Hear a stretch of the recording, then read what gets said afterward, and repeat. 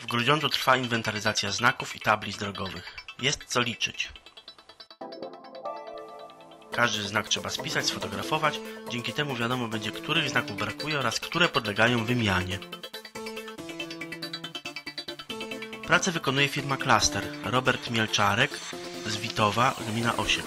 Obecnie firma realizuje zadanie 2 zespołami roboczymi z użyciem urządzeń GPS wraz ze specjalnym oprogramowaniem do inwentaryzacji oznakowania drogowego oraz aparatem fotograficznym.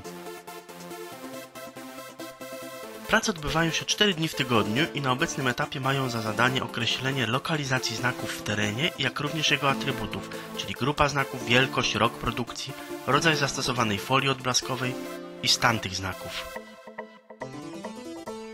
Według informacji, jakie uzyskaliśmy od Dariusza Kuczyńskiego z Zarządu Dróg Miejskich w Grudziądzu, inwentaryzacja oznakowania przeprowadzana jest w ramach realizacji zadania budowa zintegrowanego grudziąckiego systemu informacji przestrzennej GSIP.